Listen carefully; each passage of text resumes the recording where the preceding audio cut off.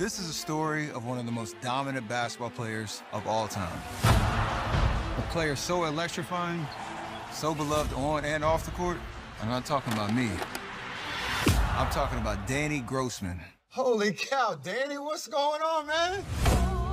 Bro, he was the king. We called ourselves the Splash Siblings. Danny was so good, I was his backup. Danny was so cool, I was his friend. I swear you killed yourself. No, I think it was just a rumor, like the guy from Blues Traveler.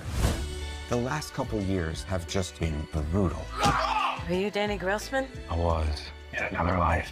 Well, are you still? Because I got your order. And I only knew one guy with that kind of house-saving power.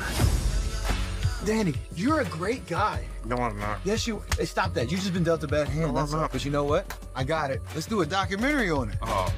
Somehow I went from following a once-in-a-generation talent / humanitarian, changing his sport and the world, to following...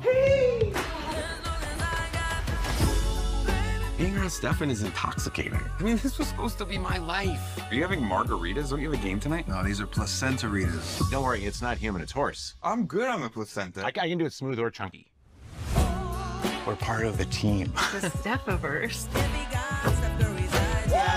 I love you, Stephen Curry. Love you, Danny Grossman. People love a redemption story. But you know what people love even more? A train wreck.